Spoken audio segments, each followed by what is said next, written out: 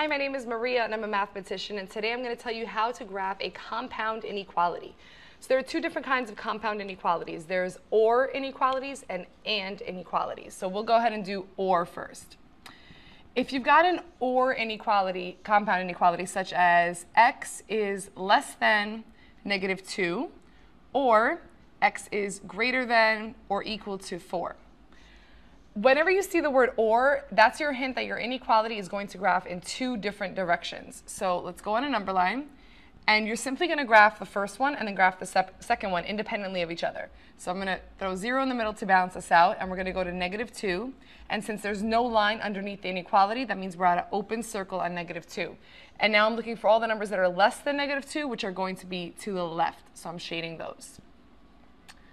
All right. Now for the second inequality, x is greater than or equal to 4. So I'm going to go to 1, 2, 3, 4.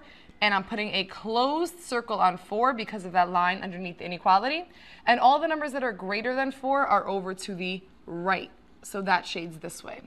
So this is the graph of all numbers where x can be less than -2 or x can be greater than or equal to 4. It's the union of these two inequalities. That's how you graph an OR. Now an AND is going to be a little different. An AND inequality becomes the intersection of two different inequalities.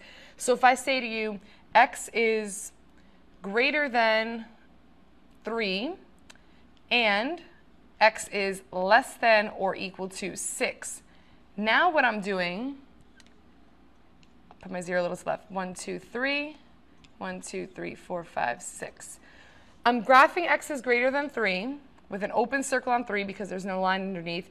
But I'm only going to graph it up until the 6 because my boundary is that x is less than or equal to 6. So on 6, I'm going to put a shaded circle because of the line underneath, and I'm going to shade in between these two, because that's the intersection of these two inequalities separately. So this shows me that x can be greater than or equal to 3, and it has to be, greater than 3, and it has to be less than or equal to 6. So AND inequalities will graph as an intersection, or inequalities will graph going in opposite directions. And that's how you graph compound inequalities.